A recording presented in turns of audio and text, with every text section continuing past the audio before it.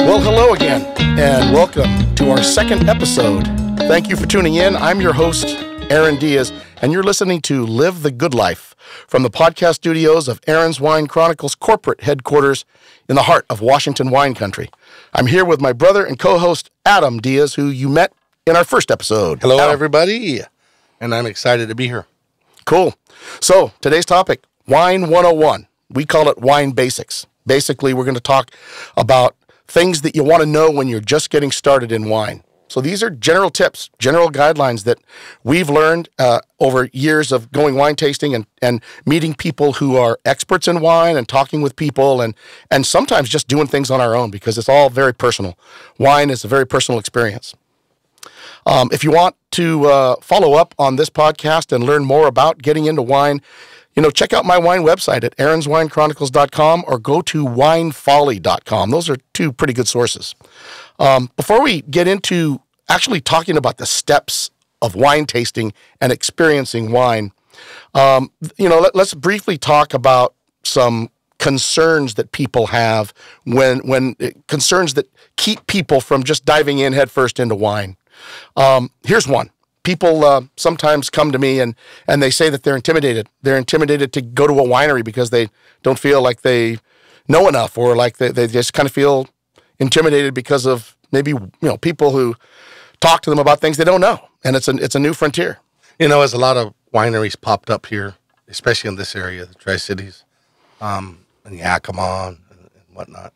I find, when you go into a lot of wineries, you're going to get a lot of help from people that are working the front, and they're going to answer your questions. They're going to take you through what they have. They're going to give you what they know about it, and they're a great resource to talk to. So, I haven't experienced a whole lot of negative issues like that. And I think a lot of people that come into the game learning it, they're excited to get people in, to bring people into wine, and I just think it can be a good experience.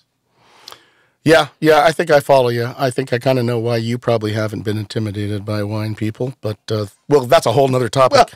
Well, how to kill people in 3 different languages. Yeah. And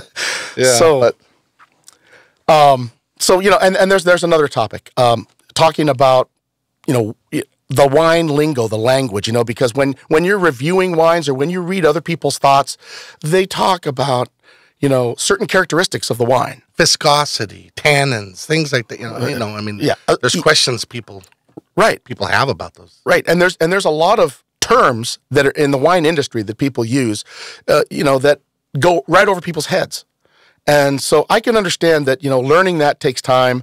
But again, the more you do it, the more comfortable you'll be doing it, and the quicker you'll learn. And like Adam mentioned in just the last topic, that people are pretty eager. When you go to wine tasting rooms, the people who are working the front desk, and a lot of times just the patrons that are sitting there, they're more than happy to help you understand what's going on with wine.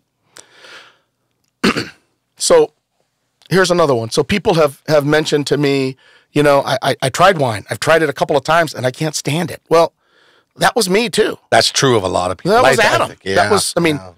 When I first tasted red wine, I didn't like it. As a kid growing up, taking sips, and this was like, Our grandmother used to like Burgundy, and of course, it was cheap Burgundy, and so I would take sips of her wine, and every single time I just couldn't stand it. Of course, I was only 3 years old. That might have been part of it, but you're not going to like everything. My message is keep trying. There's a huge variety of wines out there, and the more you taste, the more confidence you get in your own abilities to know what you do like and what you don't like. That's a good point. The first time I actually got into wine, and our folks were wine drinkers. They were helping me put up a pavers in the back plaza where I was working in the back of my yard. It was to cover the dead bodies. They showed up and they brought a bottle of wine, and I was low on beer. I think I only had like 2 beers. For God's sakes. And we drank those. We were out in the sun all day, and then they said, "Hey, well, why don't you have a glass of wine with us?" I go, "Okay, what the hell, And I can't remember what it was. I think it was Mom and Dad bought it? Yeah, it was just probably something you get at Safeway. It was probably a good $7, $8, $9 bottle. You know what I mean? It was like Nothing wrong with that. But. And it may have been like a Merlot or a Cab or something. And I remembered it just, and it could have been just the moment. Mm-hmm. And I just came off drinking a couple of beers. Oh, so you're good to go. And it was weird, but I drank it, and I had it for the first time. I actually went through the whole glass, and I thought, wow, that's not bad. And for whatever reason, it just resonated with me, and it kind of pushed me to go out and start tasting. And lo and behold, I did. That's how a wine drinker is spawned. From beer. So that's what happened with me, at least. But when I was a kid growing up, I remember tasting it. I started out with sweet wines. I started out with, liking the sweet Muscat Canelli, whites, 30% by volume sugar. I mean, it's like Kool-Aid. But then I further refined myself over years and years of wine drinking. And I would say that one other thing that you'll want to remember is that wine can be, immensely satisfying. Sometimes alone, just as a sipping drink, you don't need anything. And oftentimes pairing it with food or something that pairs really well with that particular wine, whether it be cheese or cold cuts or stuffed mushrooms or whatever the case is. And those are all topics that we'll be talking about in other episodes, hors d'oeuvres and wine pairings and those kinds of things. We got a lot to share about that. Classes on that stuff. Great. So let's talk about the cost of wine. Yeah. It can be kind of spendy, huh? Well, it can be real spendy. Yeah. But, I mean, when you crack open a bottle of wine, it's usually you're gonna open it up and finish it, Well, especially if it's red, right? Because reds don't typically age well in the refrigerator. After about 24 hours maximum, maybe, a day and a half or two in the fridge or whatever. You just don't, unless you have a special device that you can cover them with a gas, and you recork it. But that's a pain, and a lot of people don't have those things. So I would say that, with cost, I mean, if anybody in the audience has ever been to a restaurant where they have a wine list and you've checked out the wine prices, that in and of itself is enough for most people to just say, I don't want any part of that. I'm done. That's just too expensive. It's out of my league. But, there's always a 2 to 3, sometimes 4 times markup on the wines there. Gotta mark them up, But, wines can be very expensive. I would say that, white wines, typically when you go to the store or you go to a restaurant, white wines are going to be less expensive than red wines. And even with red wines, if you get wines that are your everyday type of wines that go with things like hamburgers and pizza and that kind of stuff, those are generally going to be less expensive red wines. It's only when you get into those more elegant, higher end wines that have layers of complexity to them and the finish lasts forever and they're velvety and elegant, they're just really good wines. Those are the kinds of wines that you want to use with special occasions and you want to pair them with gourmet foods, and those are going to cost you a little bit more. So just general tips, that's kind of what you have to look at there. I would say that, before I started building my wine collection, I didn't buy wines by the case or buy six of one wine or 8 of one wine. I just would buy a bottle or two, not knowing that, I might not like it. I might, something might happen and I might end up just having to throw it out. So when you're first getting started in wines, taste as much as you can. That's what I would do. I would taste. I would say that my number one rule is don't buy wine unless you can taste it. That's why most of the time I buy wines from wineries. I don't, you can't go to Safeway and crack open a bottle and drink it and then put it back on. Well, you might be able to, but if you get caught, it's not so good. Yeah, and some people have a small collection of wines, when they're first starting out. Yeah.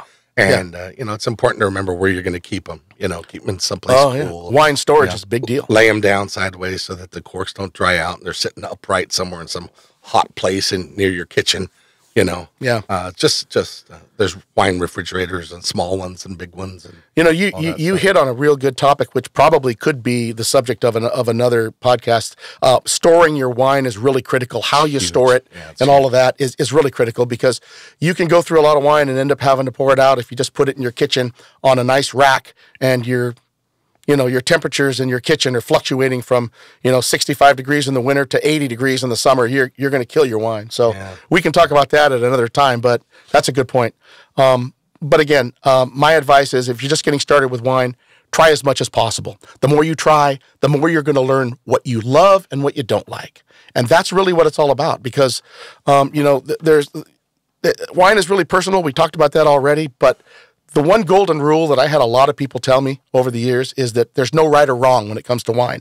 If you experience it and you're tasting X in that wine and somebody else tastes Y in that wine, doesn't matter. What's right for you is what makes the most difference because you're the one that's inevitably going to either buy the wine or not and either drink the wine or not. It's very personal. So we can switch gears, Adam. Yeah. So let's talk about 5 general types of wines. And so, not champagnes or effervescent wines, but talking like a port-style wine, okay? Dessert wine, rosé wine, white wines, red wines, okay? So you got 5 general types. What are some of your favorites in those categories? With a port-style wine, and early on when I was tasting, I wasn't a huge port guy. I just tried to skip that. It was almost like too brandy-ish type of. Now I love them. So it took me a while to get there, but see, with cigar smoking and everything, I learned to pair a good port with a cigar. And boy, Greg Frechette over at Frechette on Red Mountain, he had a great Zinfandel-based port. Mm-hmm. I think it was a 2016 or was it a 2015? Anyway, you became a wine club member at Bartholomew. And he has a Suzal. Oh, yeah. That's an affordable, just a great little.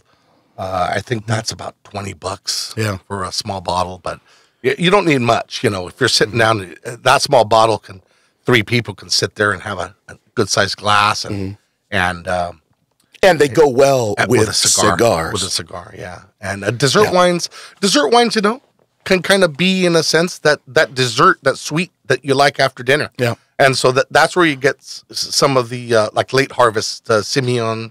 The one from Fidelitas was outstanding. We've had a number of cigars with that. Yeah, with that one. Great. Goes great in the evening. To drink that on a hot day. Rosé wines, chilled whites and chilled rosés on a summer day are really good. Yeah. And then of course red wines. Yes. Col Solare, one of my great places I like to and enjoy sitting down and tasting at. Always a good experience there. Yeah. But yeah, they have a good selection of reds. They'll take you through a good line of reds. They have a great, what's the Shining Hill? I love their Shining Hill and Cab Sauvignon, the Col Solares. What about temperatures, serving temperatures? There's a lot of discord necessarily about that. Some people like their wines all at room temperature. Where the reds are going to be a little bit warmer when you drink them than the whites. I mean, typically I would chill, obviously the ports for sure. Yeah, keep them in the fridge and then for a while. And then whites and rosés, I'd chill them all. Yeah. So like 40 to 50 degrees. If you're last minute, you're going to pop open a late harvest or something or a port, throw it in the freezer for I've done that 15 minutes and then take it out. Yeah.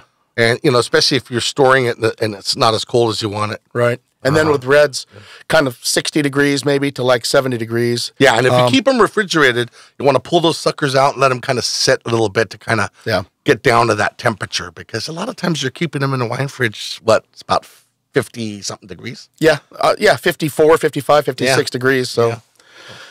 So let's talk a little bit about wine glasses. Now we have, as we talked about in our first episode, we do both an audio podcast and a video podcast. And so on the video side, not only do you get the chance to see our beautiful faces, but you also can actually see some of the things that we talk about when we're talking about things like accessories for wine drinking or the types of glasses that we use. And there are all types of wine glasses. Typically, they're engineered to enhance your experience with the wine, right? So there's an opening to the glass. I mean, let's see. I've got a glass here that I'm going to show you.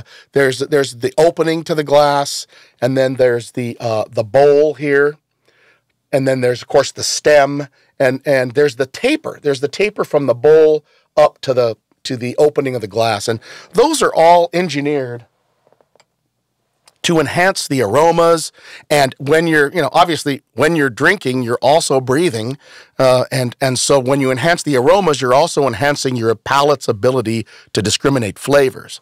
And so that's kind of, there are wine glasses for specific types of wine. Like, okay, Adam, early on when I drank wine, I didn't really care. Mason jars. I would grab whatever glass. That looks like a wine glass. Yeah. Now I'm a little picky because that wine can breathe in your glass. Right. And just the way it's shaped allows it to breathe while it's sitting. Wine, shouldn't be rushed. And and the difference between a stem and a non-stem glass, Yep. is you got your warm hand on the glass where the wine is. If you don't have a stem. Yeah, and especially if you're sitting outside and it's kind of warm. And that's kind of the purpose for the stem, right? Yeah. I mean, you don't want to be warming your glass with your hand if you have a stemless glass. A lot of people like stemless glasses. I don't. Yeah. I'd rather not be warming my wine. I'd like to keep it at, the temperature that it was intended. Let's talk a little bit about wine bottles, opening them up with some of the openers and corkscrews. Yeah. So there are a number of different types of implements, and Adam can show you a corkscrew. Yeah, usually there's like a cutter of sorts that might look like something. You just put it on the top, and you peel the outer wrapping on the top before you put the corkscrew into it. And, you're just going to basically line it up on top of the cork, and you're going to twist it. I'm showing it on the camera here. And I like just a basic corkscrew. I don't need anything fancy. I've had them before, but I just like a basic corkscrew. And this goes on the edge of the glass, and you're going to pop it out. And that's if you have a cork. What if you don't have a cork? True. What if you have a screw top? Yeah. You shouldn't need an instruction manual for that. Just twist that sucker off. Yeah. I mean, so the wax is the one that kind of, what's your take on the wax? You got a way of getting those off. It looks great, number one. I like it. I mean, it looks classy when you have a wax over the top. Red it looks like wax, a bottle of Maker's Mark, whatever. Yep. But and it also, has a secondary effect of sealing. If you have a cork that maybe wasn't really corked properly or whatever, there's a little bit of a leak or it's whatever, that wax is going to act as another seal. So that's great. But getting it off can be a real pain in the ass. I mean, literally. I tend to like, this kind of wine opener. I like it. And I know friends who are sommeliers and wine experts and stuff, they don't like these at all. They think that I'm a, caveman or something. There's this guy here. And this is I think it's called a Durand, or that's the brand. And this is a special type of corkscrew that is great for opening up wine bottles that are very old, where the cork is actually starting to disintegrate. Or crumble, or crumble. That's a mess. And that can be a real mess too. But back to the wax. I'm getting off track here. Yeah. Back to the wax. My tip is, and I learned this by watching, Facebook and Google memes and all these other things, where you have to get the wax to warm up. Now, you can take your hand on the bottle and you can literally rub your palm of your hand over the wax until the wax starts to warm up. That's a little primitive. I like to just get some hot water under the tap and just put the top of the bottle under the hot water for about 20 seconds, and that'll make the wax kind of soft. I immediately dry it off, put it on the countertop and drill it, and then you just pop that thing right off, and it comes off no problem. You go through the wax into the cork, and the wax will break because it's soft. If you don't do that, and you try to pull the cork out, and you haven't warmed up or softened the wax, you're going to make yourself a whole mess. Yeah. Then you have to score it with a knife, and you have to peel it off, and you got wax everywhere, and you're bleeding, and it's just not fun. Anyway, and so then you get that wine and you put it in your decanter. Yeah, let it open up, let it breathe. And breathing's the next thing. I have no problem leaving it there for an hour, 45 minutes, hour, 2. Yeah, 2 hours. I've done. Yep, not a problem. And with me, the younger the wine, the longer I'm going to decant it. Yeah, that's typically the way I do it. The tannins, that sharp taste you're going to get sometimes off a young wine or a wine that maybe hasn't, needs to breathe. It hasn't opened up. Yeah, you can reduce some of that by just letting it breathe. A lot of people don't have the patience for that, though. No. But I tell you, get yourself a decanter. I mean, you don't have to spend more than $10 to get a decent decanter. I would suggest that you get a decanter that has a wide base to it. And Adam has a decanter over there that he can actually show you. If you get the decanters that look like a thermos, you're not going to have as much surface area of the wine that has access to air. And you really want the air to aerate the wine. And that's the whole thing, about exposing the wine to air so that you can soften some of those things. And they sell those nozzles that are aerators that you can just pop them in and pour. Or the Venturi. I mean, for those science people out there that are into it, what does the aeration do? It just kind of affects the effects of the volatile compounds in the esters, the alcohols, the acids, and other chemical compounds in your wine. It kind of mellows the effects of those when you aerate the wine. And then there's other tools to actually aerate your wine. What I have here is a Venturi nozzle, and it is an aeration device where you pour the wine in the top, and the top has a nice little screen where it can catch sediment and pieces of cork or whatever that might have sometimes you'll get in some wines. Sometimes.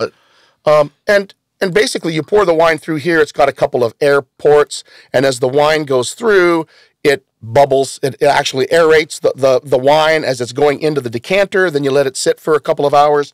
It takes an extra 30 seconds pouring a wine into a decanter through a nozzle, but it's way worth it. Way worth it. Adam and I have done taste tests, the Diaz taste test experiment, where we have decanted a wine, and then we've taken the same wine and opened it up, cracked it open, and we've drank it side by side. One that's been decanting for 2 hours, the same wine cracked open fresh. Invariably, it's sometimes like you are drinking two different wines. Night and day, man. Yeah. So it's something you got to do. And that's, again, primarily for red wines. Some people, may have a reason to do that with a white wine, but I'm primarily doing that with white wines. So now we're going to move on to the components of wine. There are 5 primary components that make up wine. One, I think you would guess, it's water, right? It's mostly water. As a matter of fact, it's about 80 to 90% water. And then there's the component of alcohol. Now, typical reds are anywhere from, mid 13% alcohol by volume to maybe 16% on the higher end alcohol by volume. So then your alcohol is going to be, for a red wine, it's going to be about 13, 14% of that volume. And then you have smaller components by volume. Then you're talking about the acid in the wines, and you're talking about your simple sugars like fructose and glucose, and then you've got some other chemicals, some phenolic compounds. So that's really what makes up your wine. Then there are 4 key elements. When you're tasting wines, your palate really only reacts to these 4 key elements. And there are there's a lot of science behind the tasting and how the tongue works. But the 4 key elements that make up wine when you're wine tasting are the acidity, the alcohol, the sweetness of the wine, and the tannins in the wine. Those are the 4 components that really impact your palate. So I think we've covered a lot of ground. We've given you some tips about, how to open the wine bottles, how to decant the wine, what to look for, those kinds of things. And now we're going to talk about the process of tasting wine. So this is where, there's a lot of stuff out on the internet, but really you can do this yourself. Basic stuff. It's common sense. It's like you're using your body, right? You're using your nose, your eyes, your mouth, your senses, right? Your senses as a measurement device. And only you are the only one that's going to be able to read the measurements on those, because they're your own personal measurement devices. Mm-hmm. So your eyes are going to tell you about the color and the viscosity. And you can infer stuff like the age of the wine from that just by looking at it. And those senses will diminish the longer you're tasting. The more you're tasting, the more wine, wineries you're hitting. So keep that in mind too. No, you hit winery number 5, and then you decide to buy 2 or 3 bottles there. Your palate may not be the same. Your senses may be a little dulled because you hit 4 prior to. Yeah, they'll get saturated, right? I mean, after a while, it's like wine. All the wine tastes good now because I've been to 5 wineries, and So when you think about what your nose does, what your eyes can tell you, and then what your mouth can tell you, you can start to piece together the puzzle of that wine. And every single wine is unique. It's like a fingerprint. So really, the 5 steps that we're going to talk to you about here are taking a look at the wine. And there's the first thing that I do when I get wine in the glass is I'll try to get something that's white, like the back of a piece of paper, and I'll put the glass, I will place the glass with wine against the white background, and I'll just use the ambient light in the room to help me understand the color, the hues, and the rim variations on that. And you can tell a lot about the wine. Then you swirl it, and you observe it swirling. You can look at things like the legs. If there's sediment, the tears. sometimes you'll see it. Yep. Stuff like that. And so after you've done your observations visually, then you smell it. Then you start sniffing that wine, and you want to take in deep breaths. You want to get as much of the aromas as possible. And the more you do this, and the longer you concentrate on it, you'll start realizing that there are kind of like, sometimes in some wines, the aromas have layers to them. There'll be like some primary aroma that comes out and slaps you right in the face. Boom. Right? And you're like, ooh, man, I really get flowers, or I get this fruit, like cherries or whatever. Yeah. You can like get that. oak. Yeah. Those kinds of things. And then maybe after smelling it a while, you'll be like, besides that though, I'm getting like, I can maybe smell like cigar box on this, or some maybe wet stone I can smell on it, or something like that. Anyway, there are a number of different attributes that your nose can help you determine when you're experiencing a wine. Then the next thing you want to do is you want to taste the wine. So, you want to have sufficient amount of wine in your mouth, and don't shoot it like a whiskey shot, because you're not going to give your body a chance to really embrace the flavors. You got to almost swish it around.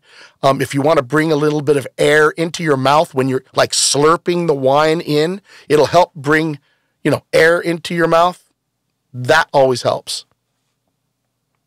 And again, you'll be able to, when you're tasting it, you want to savor those flavors. You want to swish it around. What does it feel like? What does it feel like on the roof of your mouth? What does it feel like on the very beginning of your tongue when it first hits your tongue? And then in the middle, when you're just starting to enjoy it before you swallow it, and then on the finish, on the very back end, you'll oftentimes... What lingers? Yeah. What lingers? Flavors, what aromas, what tastes? Textures. What lingers with this? And it's just kind of a mouthfeel type of thing. And yeah, exactly. And then at the very end, you want to write some stuff down, because wines are very diverse. Oh, yeah. And each wine tells a story. You'll forget, man. I mean, sometimes I'll take a marker when I get home, and I'm like, okay, I'm eating this with fish, or whatever it is that I determined, or we discussed with some experts, and we kind of look at, this is young. This is going to have some tannins on this one. This one needs to sit 2 years, The other thing you can do when you're at a winery is you can ask either the winemaker or the people at the front desk and say, hey, do you have a spec sheet for this wine? And the winemaker, most wineries will have some sort of technical specification sheet for the wine. And it'll give you information about the pH, about the alcohol by volume, sometimes the sugar content, the grapes, like if it has 50% Cabernet Sauvignon and 25% Merlot and 10% Petit Verdot, whatever the case is, the breakdown, the composition, and those things. It'll tell you how long the wine stayed in the barrels, what type of barrels they used when they were aging the wine. Gives you a whole bunch of information. And you can learn a lot about what you like and what you don't like by gathering those information sheets and correlating that with the wines that you bought, because you bought that wine for a reason, because you probably liked it. So now you can start correlating some of the data behind how the wine was made with the wine. Yeah. That's the scientist in me, but I've been doing that for a while. There are apps in your phone. Oh, yeah. For wine and cigars. Yeah. And exactly. You can library and journal stuff in them. Real simple. And you can add pictures while you're there with your phone. Just real. Yep. So my brother and I are going to take you through some last-minute tips here. Yeah. It's not like a summary, because some of these things we haven't really discussed yet. But I will say one of the things that you don't want to do when you're going wine tasting is don't chew gum or pack a dip of tobacco and then wine taste with the gum in your mouth. or the tobacco in your mouth, or even do it, 20 minutes before you go in and then spit it out. I've tried to drill this into my sister-in-law. I don't want to bring up her name, but her name's Adela. She lives in Southern California. And every time I take her wine tasting, she's going to see this and I'm going to be in trouble. But she's always chewing gum. And I have to remind her, Adela, spit your gum out. Come on. Because it will impact the flavors. I mean, it will. What's the next one? Well, you're going to determine whether or not you like a wine. You may not want to pair it right away with food. I mean, if you're going out to enjoy pairing some food with wine, great. But if you're making a determination on, hey, I'm not sure about this wine or these wines, this list, I'm not familiar with them, I might buy. I want to go through and taste them. Don't hinder yourself and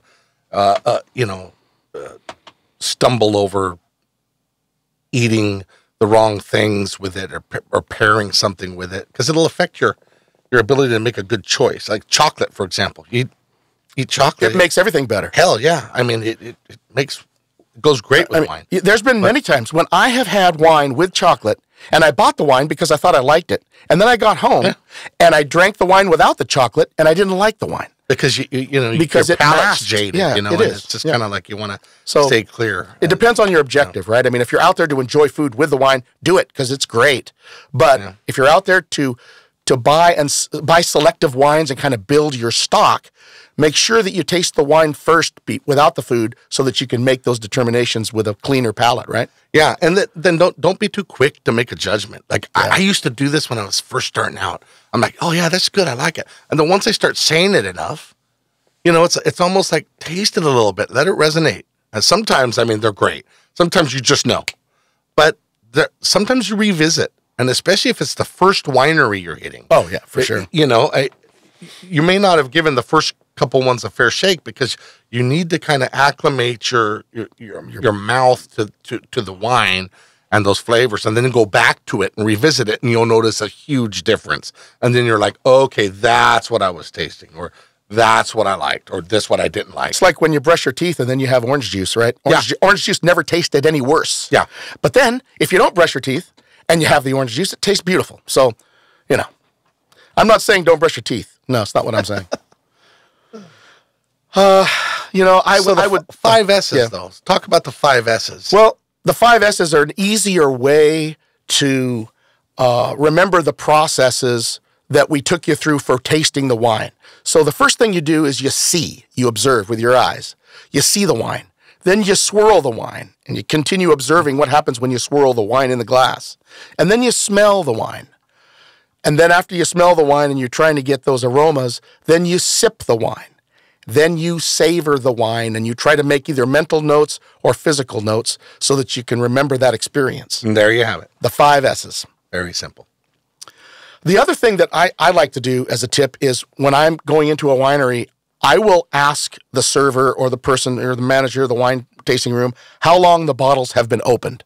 Quite often, wineries will open up the bottles fresh that morning in anticipating, patrons coming in and drinking. Other times, at the end of the day, they'll still have bottles that may be half full or even almost all full.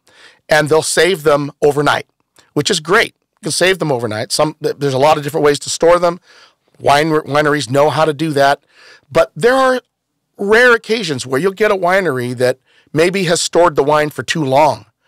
Maybe they've had the wine in the bottle with no argon covering it for 3 days. I went to a place one time where it was over 5 days they had red wines just with the cork popped back in them after they had been opened. And I wondered why I didn't like any of the wines. It was one of the weirdest experiences that I've ever had. And from that point on, I always told myself, I'm going to ask how long the bottles have been opened.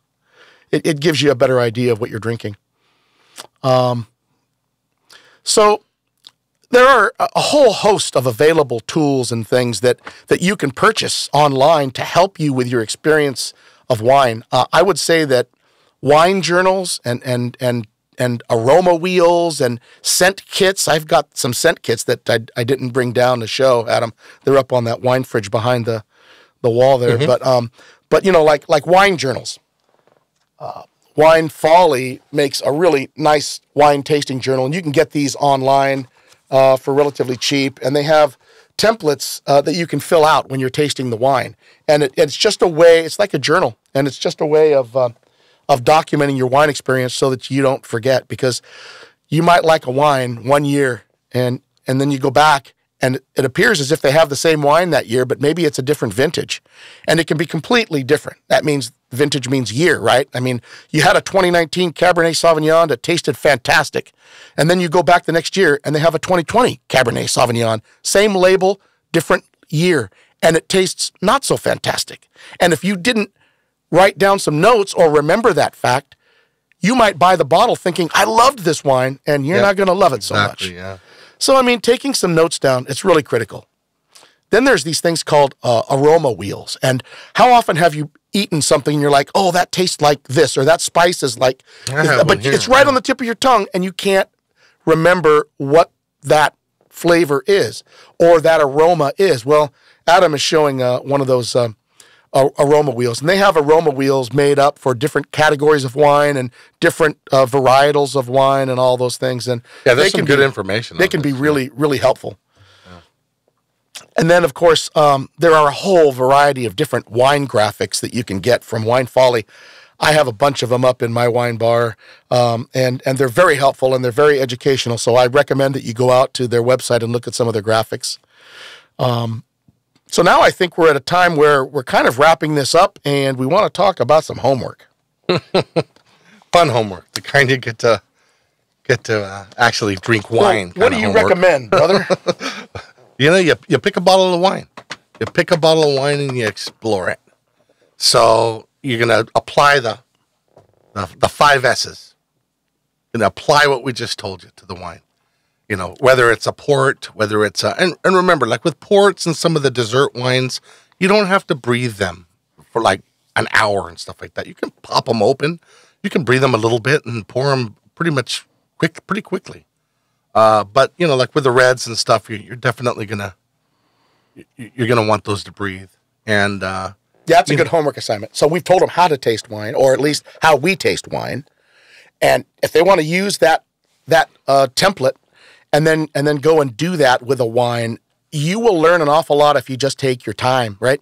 Yeah. Take your time and slowly go through each of those steps and revisit. So revisit. Like if you have more than one kind of wine, or you have 2 bottles that you open and stuff, or you're wine tasting, you're out in the field wine tasting, go back and revisit something you tried early in that, in those servings, the listings that they give you, and go back and really kind of be critical and kind of see how maybe some of those tastes have changed since you've gone up through all the different pours that they give you. Yeah.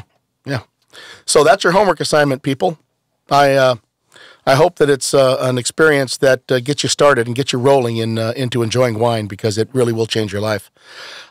So that's all we have for today's episode. Again, for more of Living the Good Life, you can find us on Instagram and Facebook at Aaron's Wine Chronicles, that's all one word, or online at aaronswinechronicles.com. And for the video podcast version of this episode, you can visit my YouTube channel at the @ Aaron's Wine Chronicles 6666. On our next episode, I'll be interviewing a local barista and a small business owner of Barracuda Coffee, Mr. Jake Shoup, a friend of mine I've known for well over a decade. We're going to be discussing all things coffee and espresso, because for all of you good lifers out there, we already know that you start your day with coffee. It's very likely that you start your day with coffee. Everybody does. And if you don't, you probably should. Everybody who's cool. Everybody who's cool like us. That's right. So tune in for that one, because Jake has a wealth of information about the world of Java. So thank you all for listening. And remember, wherever you go, whenever you can, always live the good life. Until next time.